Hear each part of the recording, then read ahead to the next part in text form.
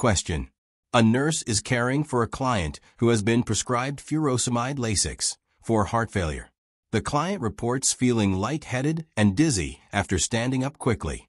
The nurse notes that the client's blood pressure is 100 over 60 millimeters of mercury. Which of the following actions should the nurse take next? A. Encourage the client to increase fluid intake.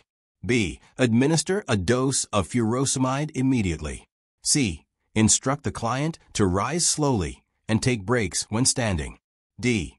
Withhold the medication and notify the healthcare provider. Answer.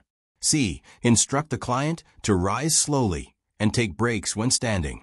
Rationale. Furosemide is a diuretic that can cause hypotension, especially when changing positions quickly. Educating the client to rise slowly and take breaks can help reduce the risk of orthostatic hypotension and minimize dizziness. It is important to monitor the client's blood pressure and fluid balance, but no immediate change to medication is necessary unless symptoms worsen or other significant changes are noted.